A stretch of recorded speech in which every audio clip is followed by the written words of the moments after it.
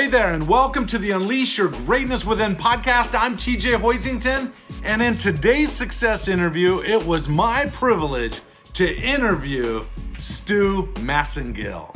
You already know. My passion and my mission to help you unleash your greatness within. My heart goes out to the underdogs that's on their way. If you think you can go from good to great, okay, let's motivate. GreatnessWithin.com. TJ Hoisington. GreatnessWithin.com. You see, it was great to have Stu Massengill on the Unleash Your Greatness Within podcast. And if you have followed me on my podcast for any length of time, you know that I only bring on the best of the best. We're talking best-selling authors, New York Times best-selling authors, thought leaders, celebrities, professional athletes, and CEOs that are changing the world. And you know what? Every once in a while, I find a diamond in the rough. And you know what? Stu is one of those diamonds. He has so much wisdom at a young age, and he is moving in a direction that's going to contribute a lot to the world. And so I wanted to have him on the show. And you know what? We talk about finding your passion, finding direction.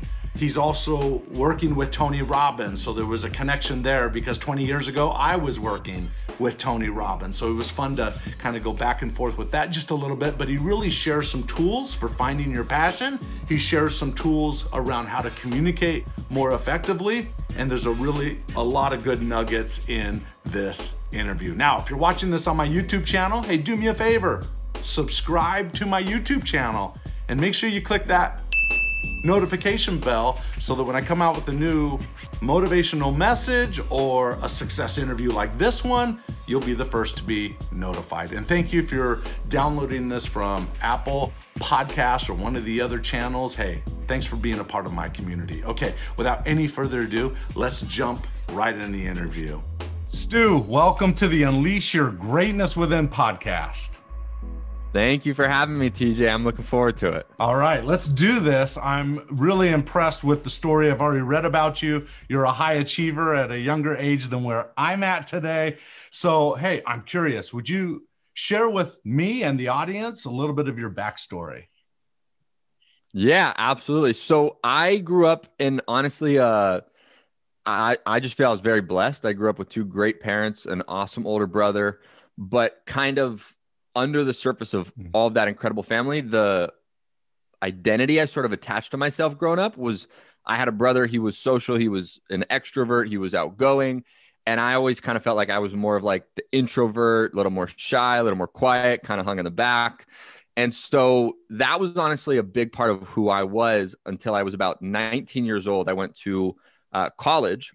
And when I went to college, I was introduced to a business, a network marketing company.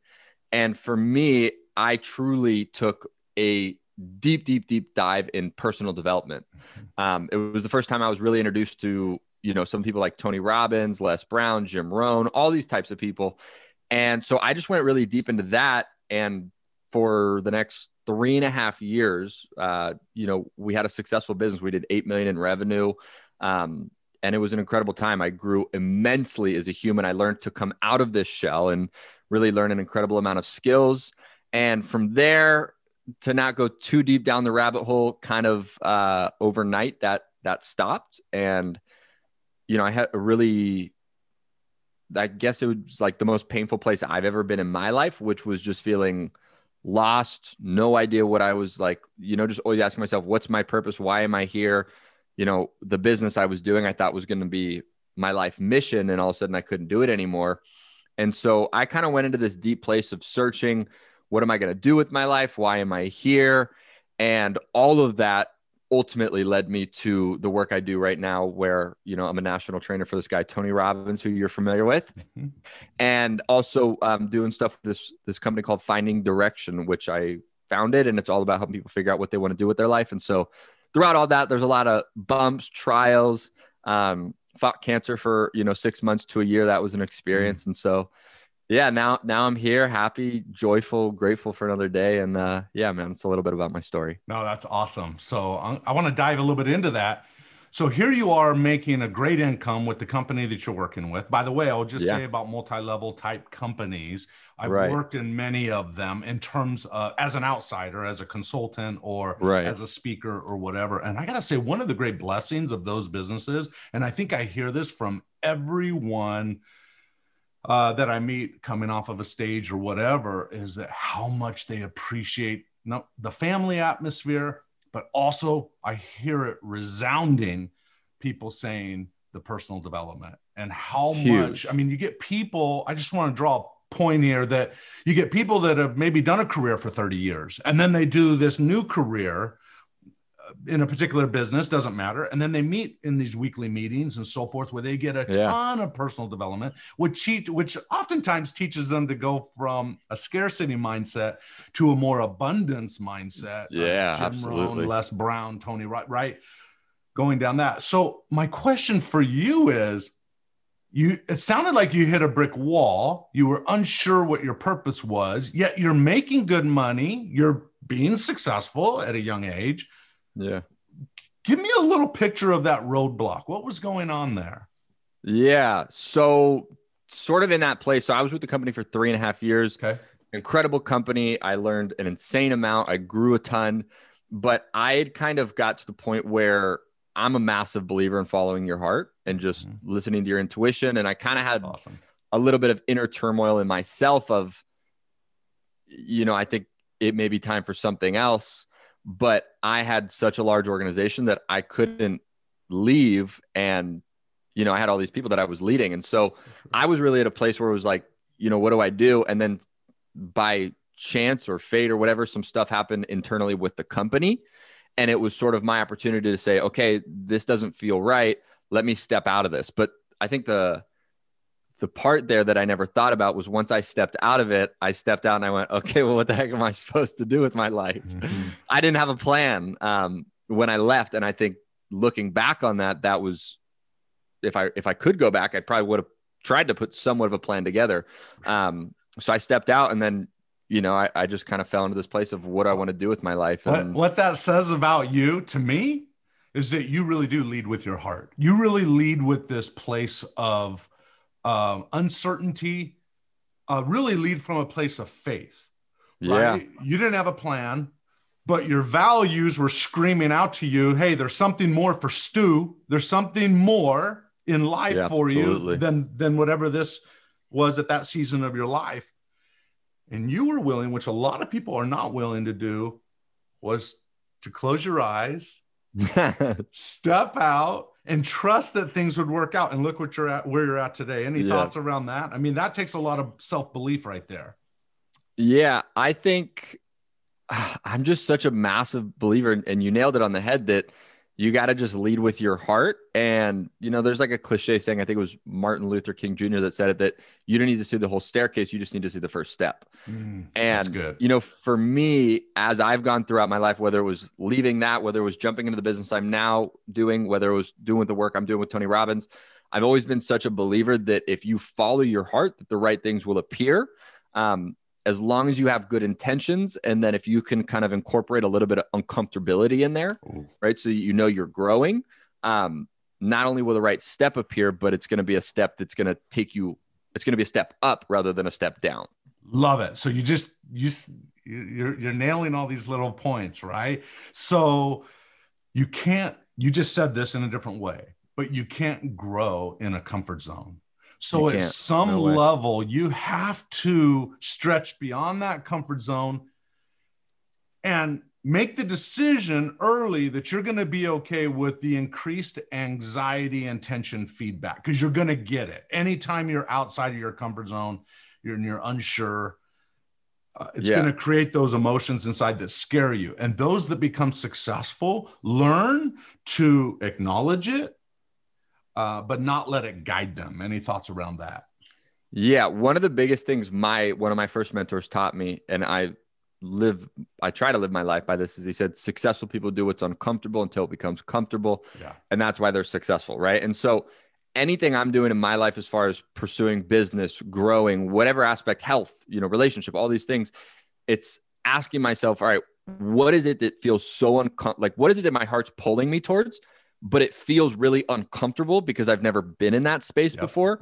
But I know by being in that uncomfortability or being in that discomfort, that's where growth is going to happen. And I'll even have, points in my life over the last couple of years, especially where it's like, I'm putting myself in such an uncomfortable place that I feel like literally I want to throw up. But it's like, now I'm starting to oddly welcome that feeling because I'm like, oh, if I feel like I'm about to throw up, a massive amount of growth is going to follow whatever it is I'm stepping into. Love that. What a great way to look at the world. Nice on that. Okay. So you do some work with Tony Robbins. I just give you a little heads up. In 1999 through the year 2000, I too was a high performance trainer for strategists for Tony Robbins, traveled all over the country. I was one of the few people actually who was married when I did it, had a child when I was doing it. So my whole family, which was awesome because I don't recall them doing it before me. They usually had single people go out on the road for them. My whole family was able for that first, basically my second year of marriage, if you will. We had our first child and man, we traveled all over the place. And I think I gave 240 like you, I'm sure, 240 presentations to all kinds of businesses and audiences. And let me tell you, that was a great learning experience for me in terms of developing my skill and mastering my craft. Tell me a little bit of your connection with Tony and how that has inspired you to do what you're doing now? Yeah. So I'm going to take a quick back step to how I got here. In a sense is that I'm always a believer that we don't do personal development because we're weak. We do it to remain strong. Oh, good. And so for me, I was at a point in my life when I was trying to figure out my life after that first company. And I realized that I loved action sports. I'm a big snowboarder, skateboarder, grew up doing that. I'm a mountain person. And so I figured if I can work in that industry, life's golden. And so to save a long story short, I got a position working at the company Vans, which is, the largest action sports company in the world. And so I was in a really good place in my life. I was, 2 months away from going to work with them or a month away. And I was going to go on this trip to Australia I'm a big travel fan. So I was like, I'm going to go to Australia. I'll be there for a month. Then I'll come home. I'll do this stuff with Vans. And ironically, Tony was doing his Date with Destiny event in Australia that same week. So again, faith. I'm like, okay, I'm going to be there. This is fate. I'm supposed to go to this event. Like that obviously just makes sense to me. And so I went to this event, and one of the things Tony teaches, which I'm sure you're familiar with, is something called the primary question. And it means essentially that there's a question we ask ourselves every single day, multiple times a day. And there's a lot of great things that come from it, but there's also a lot of not so good things that come from it because we're not aware of it. And so as clearly as this will be from the conversations we've had so far on this podcast, is my question was, what's my purpose? Right? So 10 times a day, I would ask myself, what's my purpose? What's my purpose? What's my purpose?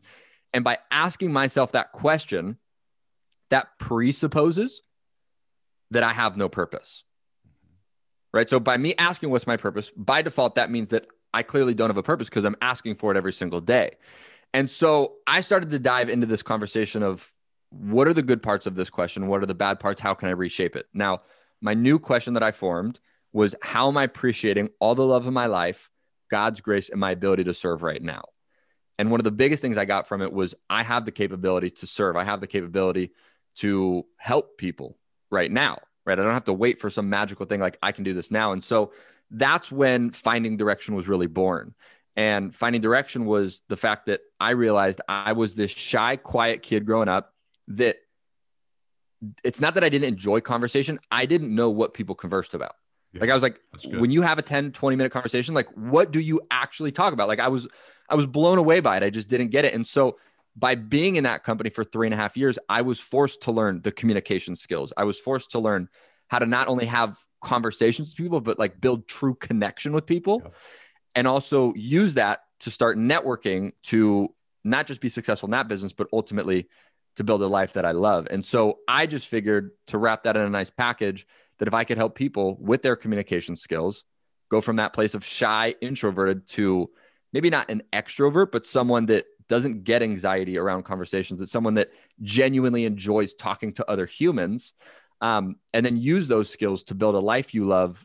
I just realized that's something I could do to help a lot of people. And so that's where the podcast was born, Finding Direction podcast. And now we've launched it to a university where we're helping people figure out what they want to do with their life through coaching and things, and how that all led to Tony. To fully bring this around is Tony, and anybody in business understands this concept or should understand this concept called modeling.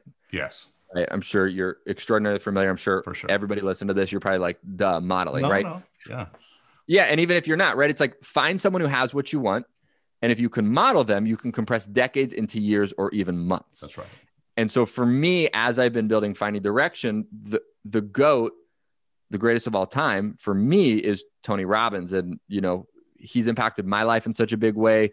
He's impacted the world in such a large way that I just figured, okay, well, all these skills I'm teaching other people of communication, networking, using it to build the life you want. I figured, what if I use those skills to start working with Tony? And so that's kind of ultimately what brought me to working with Tony. And since I've been working with him, it's awesome.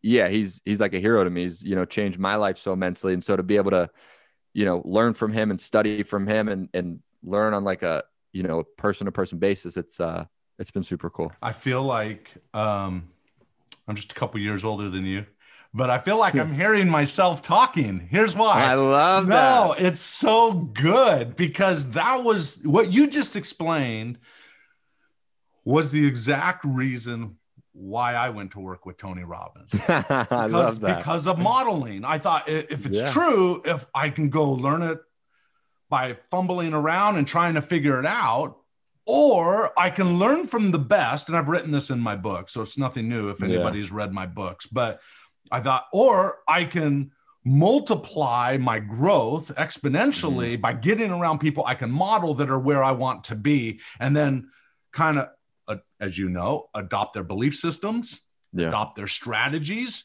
and adopt their actions. And as long as I can do that, then I can catapult a lot faster than I could otherwise. Here was the downside. You ready for this? I'm ready.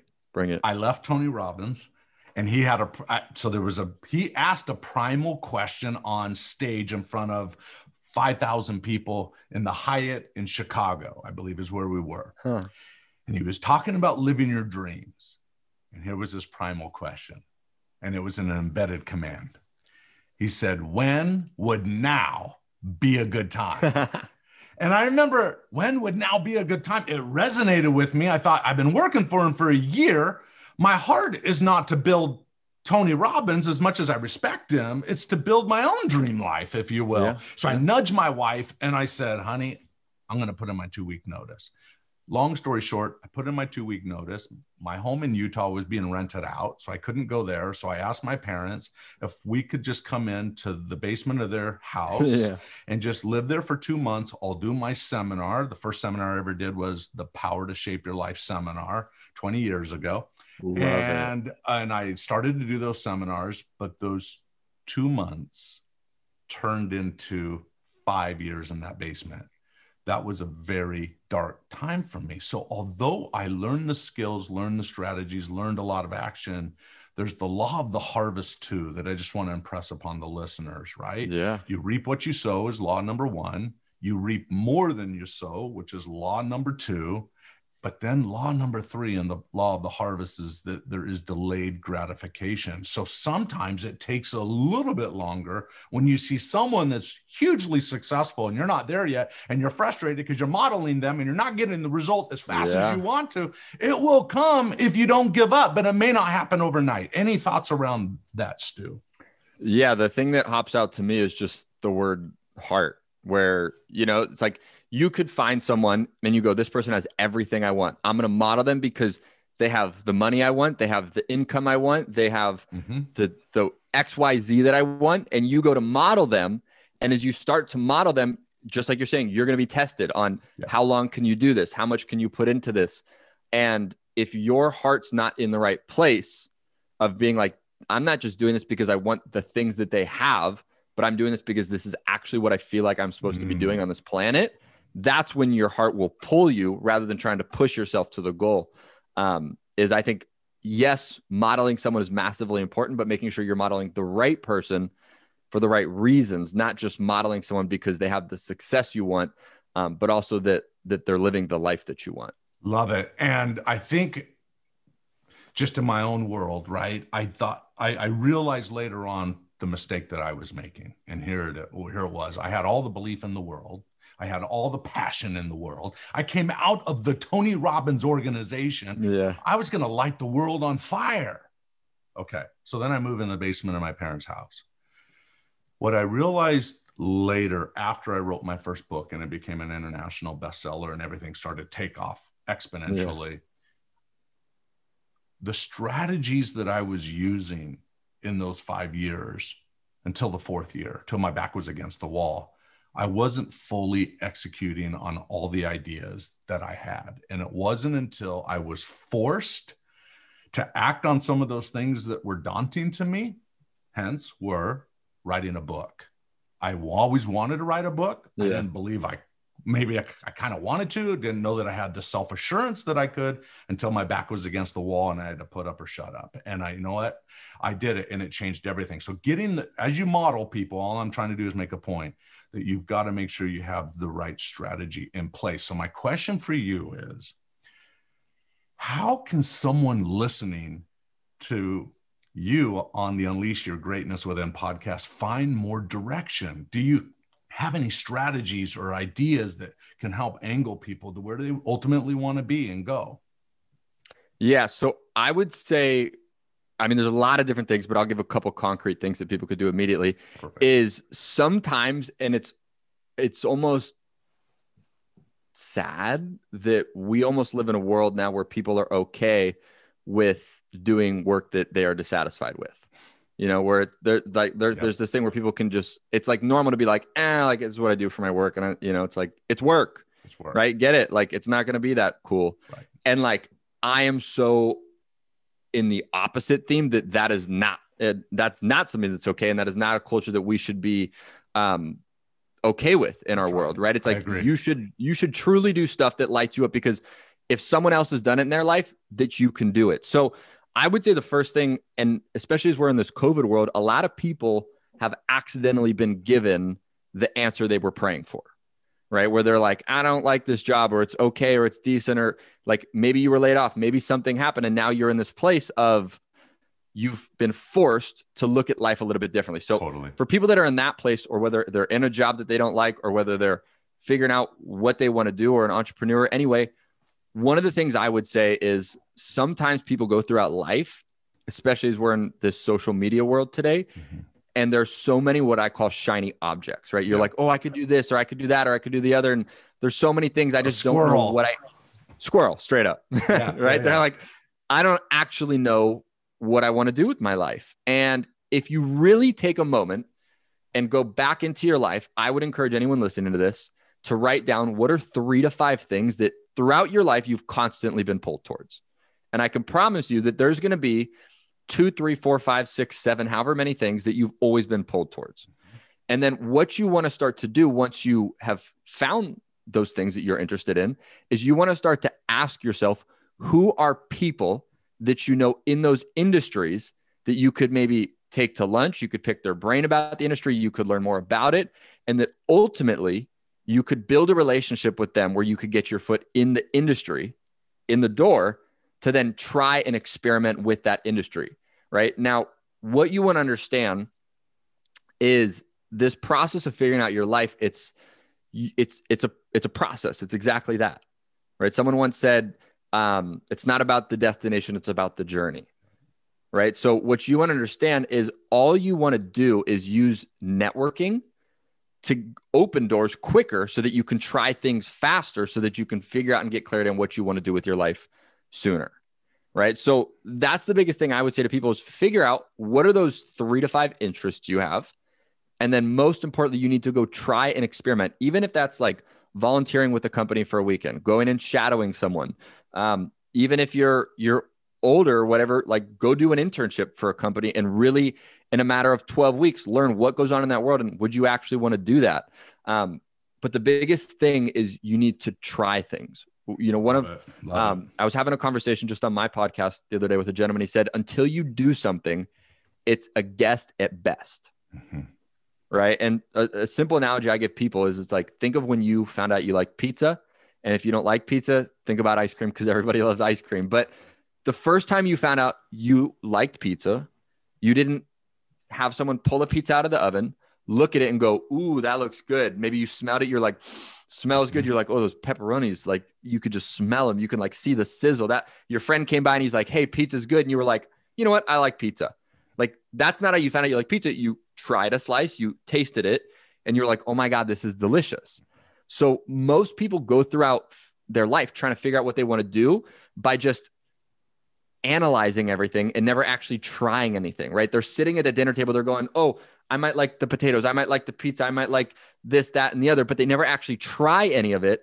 And they go throughout their entire life wondering, why do I have no idea what I want to do? It's because you haven't tried anything. So, you know, those are a couple of things that people can start to do to kind of get a little bit of clarity, to not go down too big of a rabbit hole. No, you're good. You're good. This is good information. You're giving some good nuggets here. So find the threads in your life that are consistent, that you tend throughout your life to be drawn toward. Yeah.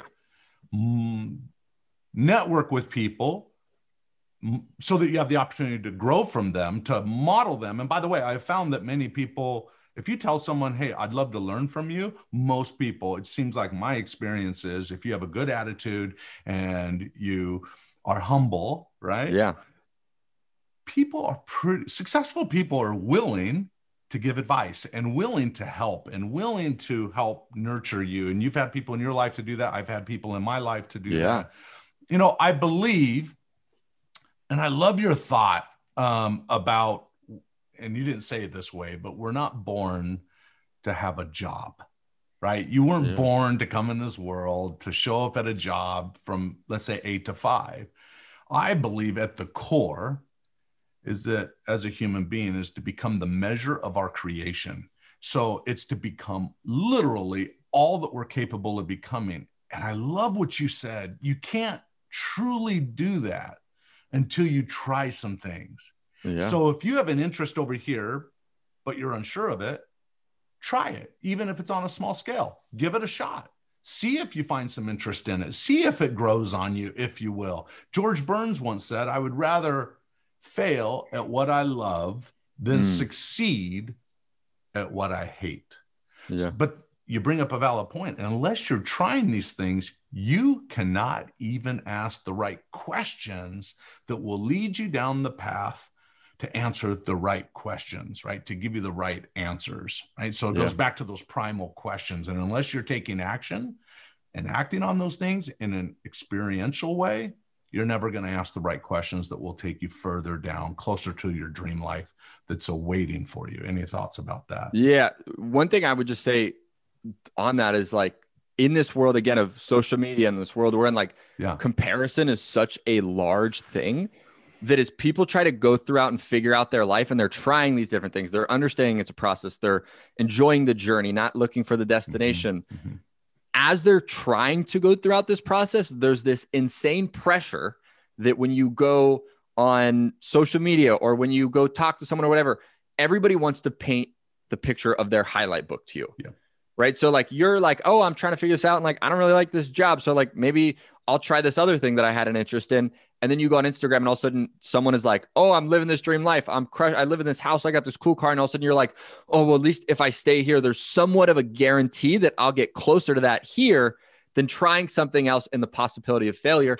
And I think that's to bring this full circle when it comes to back to what we talked about at the beginning of stepping into that faith and realizing that, one, just shut the comparison card off. Like, that's not serving anybody in the world. Don't compare your chapter 1 to their chapter 15.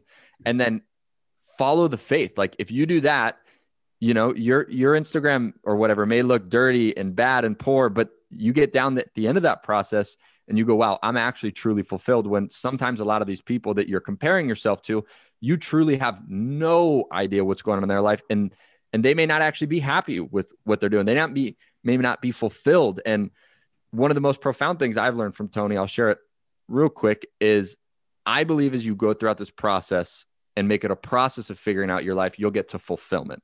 Mm-hmm. And as you try to compare to other people, one thing you want to understand is that success without fulfillment is the ultimate failure.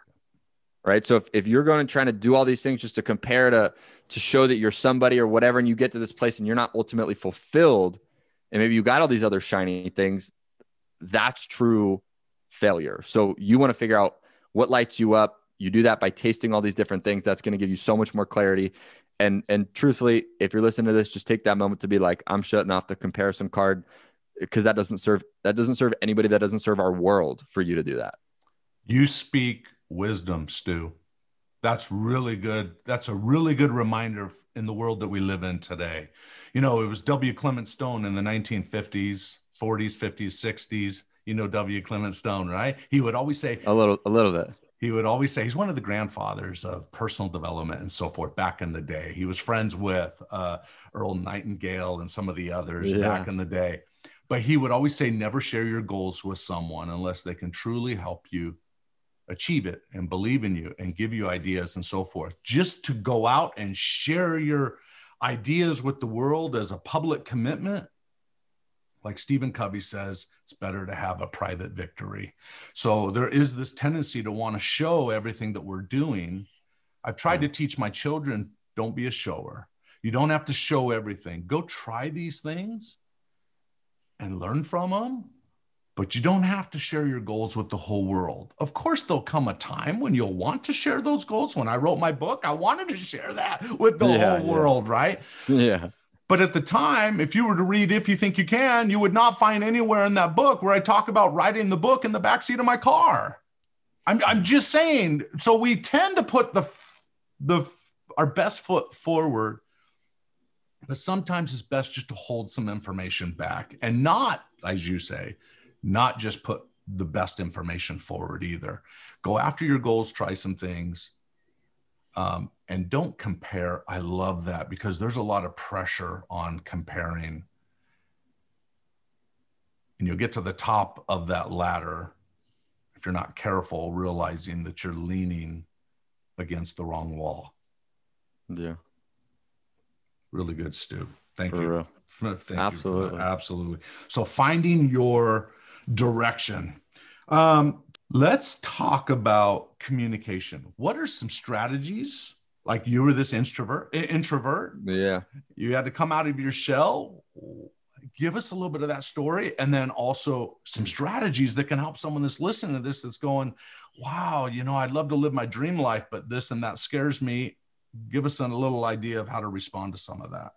Yeah. I would say two of the most profound things that I learned that took me from this place of shy to being very comfortable having conversations was, one, I had a mentor and I would always follow him around, and because I wanted to learn from him, and everywhere I followed him, we would walk into a room and all of a sudden someone would go, his name was Jed. Someone would go, oh my God, Jed, it's so good to see you.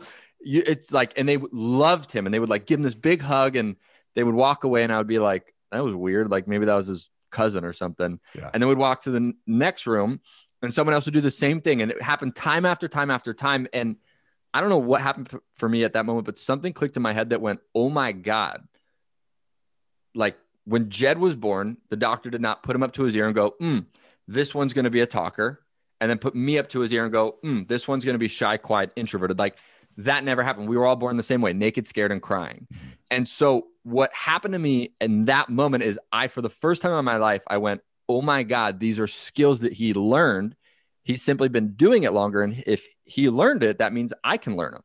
So for me, that opened the door of like, wow, this is actually possible. The second biggest thing for me that shifted some of my communication abilities was realizing, and this sounds like such an oxymoron, but it's like, to be the best communicator, you don't need to communicate that much. Oh, I love that. Yes. Right? Because it's like people's favorite subject in the world is themselves. So if you can simply get good at asking questions about people and allow them to talk about themselves, they'll leave the conversation going, oh my God, like, I don't know what it was about that TJ guy, but I love him. And then if someone went up to that person after and they said, oh, well, where's TJ from? Or, you know, what does TJ do? They may go, oh, I don't even know anything about, honestly, I don't even know anything about him now that I think about it, because the whole time you had them talking about themselves. So it's kind of like it doesn't really make sense, but to be the best communicator, you just need to be the best question asker. Love it. Love it. I often say to be a great conversationalist, ask questions 20% of the time and listen 80% of the time.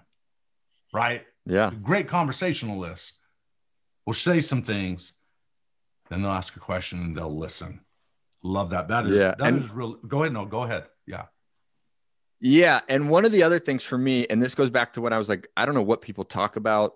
What do they have conversations about? What I learned was a simple building block for communication that honestly changed my life. And it's called FORM.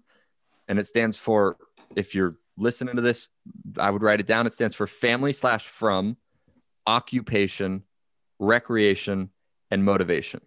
And when I learned that, for me, it was simply, oh my God, this is what people talk about, right? So you go into a conversation, you ask people, oh, where are you from? Right? The F. You go into, oh, occupation. Oh, what do you do for work? R, recreation. What do you do for fun? M, motivation. What are your dreams, goals, aspirations? And it's a building block for communication.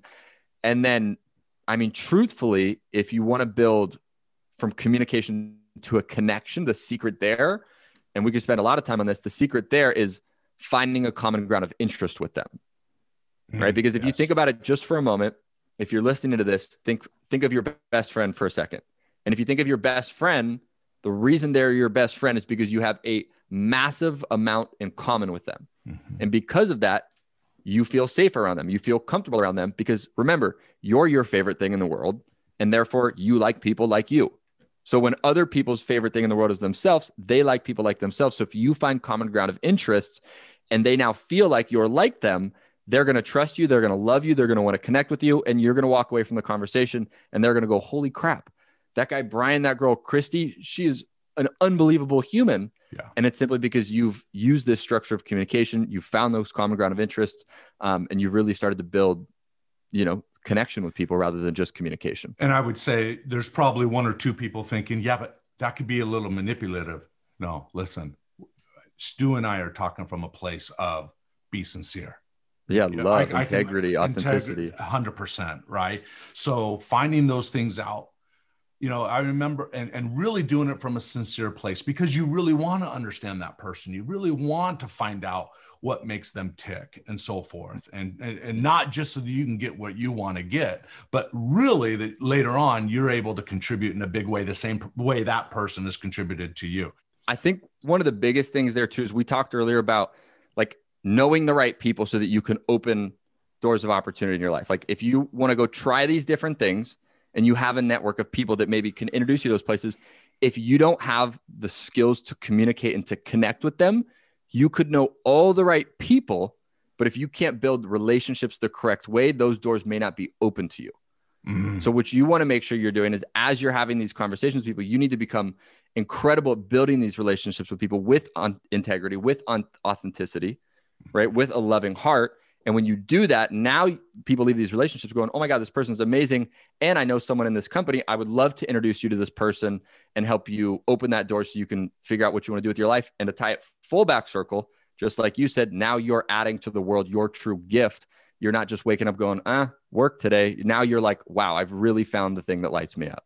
Love it. Well said. Well said, Stu. I learned many years ago with Tony Robbins. He said he would talk. I don't know with your experience if he's still talking about it today, but he would say opposites don't attract.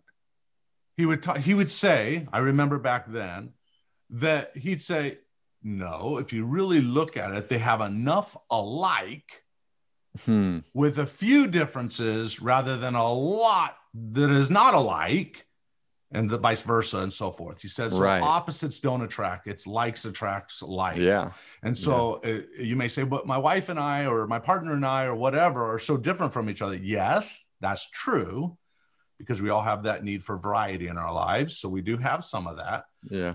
But at the same time, there's enough that we do share that outweighs the things that make us different from each other. So anyway, just want to point that out. Absolutely. Yeah. 100% agree. Let's end with this. Let's do it. And really, I mean, after this, you can share anything you'd like to share. All right. Any other principle, how they can connect with you.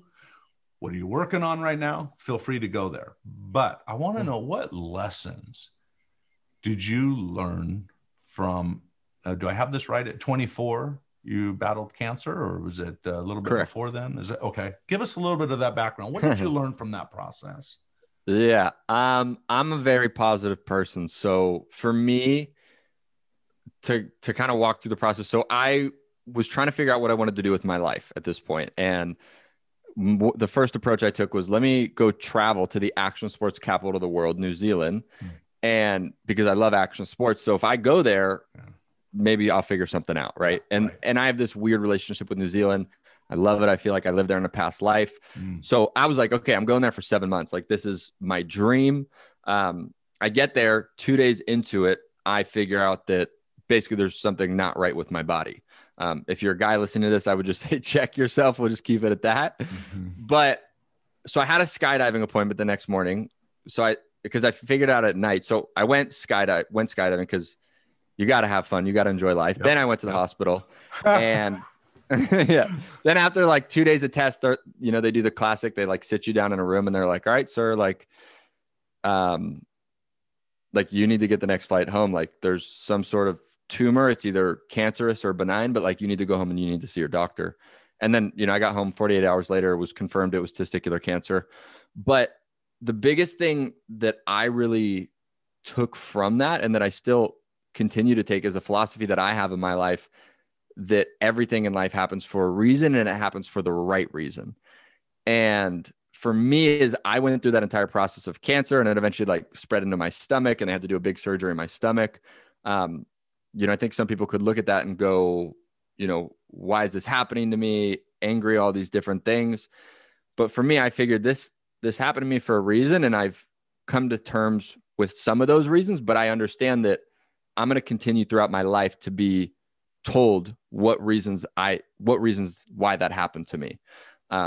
So that's really one of the biggest things I took from that, is everything happens for a reason. And then what I would just say, which was a tip that massively helped me get through the cancer process, was there's an extraordinary weight with the word cancer. There is. And I think sometimes it's not always, it is on the patient, it is on the person that has cancer, but sometimes I think it's heavier on the people that are related or friends with the person that has cancer. And what I mean by that is, I was in the room with my parents when I was told it was cancer, and you could see in my parents, and I could not imagine as a parent to hear the words out of a doctor's mouth saying, your son has cancer. Like, holy, it gives me goosebumps, gives me chills. I don't know what I would do. Right. Well, now I do, because I've been there, but it would be crazy. And so as soon as I heard that from the doctor, we went out of the doctor's office. You could see in both my parents' eyes a little bit of like, holy crap, this is scary. But what I told to them, which changed my entire cancer journey, is I told them like, hey, don't treat me any differently.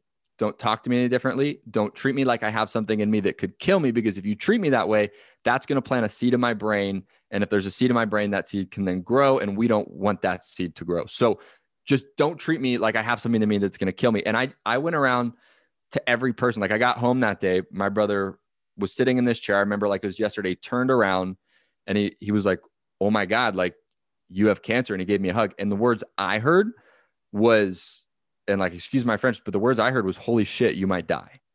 And like, that was intense. And then I just stopped him right there. I said, hey, don't treat me any differently. Don't talk to me any differently. Don't treat me like I have something that can kill me, because if you do, that's a seed that can grow me, and that's not a seed we want to grow. So for me, that was so helpful, because as I went throughout my cancer journey, I didn't have a ton of people saying, oh, are you okay? Are you going to like die? And like, everybody just knew, oh, this is just like part of Stu's journey, and it's part of his story. And like, he's going to get through this, and we're all going to make it. And, so I would say, like, if you got cancer, if you know someone that has cancer, those are some of the biggest things that helped me in a tremendous way.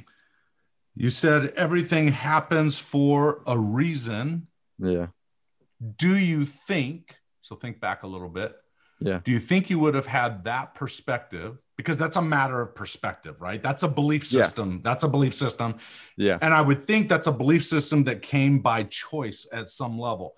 So would you have thought that way had you never had the onslaught of the wonderful teachings of some of the greats and the personal development, the 3.5 years of the personal development? Yeah.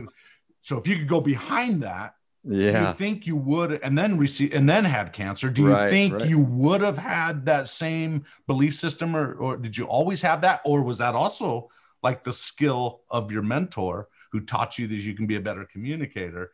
Was it something that was learned, that perspective? Yeah, I've thought about this before, and it's a great question because when I really start to boil into it, if I didn't have those years of personal development and growing and realizing at the core of it, the true just power of my mind, I think that was the biggest lesson I took from all this personal development is like thoughts really do become things. If I didn't go through that and I was introduced to cancer and like had cancer, I truly wish I could tell you what it would be. I know it would be different. That's as much as I know. I don't think I would have approached it in the same way. And I'm grateful that I had kind of that as a precursor to the cancer. But, you know, I think because I knew the power of my mind, That's right. I knew that as I go through this cancer, like it's going to do what it wants. Someone once told me a quote that like every moment you spend sad is a moment of happiness you never get back.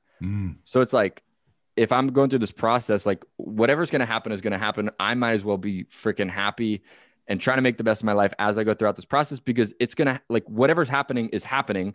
There are some parts that are out of my control. So I might as well enjoy my life rather than, you know, trying to not. But I do think what you're saying is, yeah, if I didn't go through all that stuff and learn the power of my mind, I do think it would have definitely been, it would have been harder to go through that process. Well, and you think of, I'm just thinking hypothetically, but I'm thinking of the many people that came up to you and said, I'm so sorry, Stu, I hope you make it, all these different things. Maybe in the back of your mind, you were thinking, you haven't been exposed to the things that I've been exposed the previous years. Imagine how they would have responded to you in that situation. I mean, that elevation of thinking, that elevation of thoughts are things, they do make a difference. And I like what you said, that the cancer is going to do its thing. You only have so much control over it. Now, I've never had it, so I speak from a place of never experiencing it. But I did write The Secret of the Slight Edge with one of the gurus in personal development, Bob Mowad, many years ago. Yeah. And he was on his deathbed when we wrote that book. And it was because of cancer. And let me tell you, I never met a more positive, infectious teacher of mindset, of attitude. Yeah. I'm telling you, never in my life have I met someone that was an eternal optimist the way that he was. And he employed everything. He believed, as he laid there, without getting into the story, as he laid there for the last 2 months of his life, he believed up to the last day that he would one day stand up, walk from that bed, and he would live to 100 years old. He says, if George Burns can do it, I could do it. And so, but cancer and life and everything happens for a reason took a different course in his context. So congratulations. He ended up passing away, but congratulations on you. I do think that your attitude and that elevation of thought did, at a very cellular level, my belief is that although you didn't have ultimate control of it, you had some control of it. And it was probably, in the scheme of things, a big part of play there. So nice that you recognize that, you know, anyway. Yeah. Thank you, man. I appreciate it. No, I mean, I just imagine what you, at 24 years old, to go through that, I just think kind of changes life perspective a little bit, probably in some ways for you. And probably even changes some relationships too. I don't know. Yeah. How were you strengthened? This is the last question I have on that point. How were you strengthened as a result of having to kind of work through this cancer issue? I don't know. It's like, you know, you go through other things in your life, and I'm just an ultimate believer that, like, your story is your story. And if you're not finished doing your work here on life, and you determine however that is determined for you, but I know that I still have work that needs to be done in this world. So whatever I go through, and the cancer is just like part of it. Told you so. Yeah. You know what I mean? It's like, I'm not done with what I'm supposed to do on this world. And that's kind of the way I approach it. And so whatever's thrown at me, it's just like, all right, this is just like part of the story, because I know I'm still here to make a difference in this world. And so that's kind of, I'd say, how it strengthened me. It's just like, you know, another check mark on the box. The feeling I get of you, Stu, and I've never met you before, is that your future is bright. You are going to make a mark on this world. And it's like you to do it. It's like you have that inner instinct to do something great. And I hope you do. I hope that the path that you're on and the path that you'll continue to move in really illuminates the world for millions of people. Stay humble, stay kind. You have a beautiful smile. And if you keep that learning and teaching and humility, dude, your future's bright. So I look forward. So let me ask you, any last words that you'd like to say? How can people find out about you? What's your website? Anything? Yeah. First and foremost, I, again, just believe I'm here to serve and help in any way that I can. So if I can do anything to anybody listening to this, please reach out. You know, I've been through a handful of things. And if you're in a place where I can serve in any manner, please reach out, don't be shy.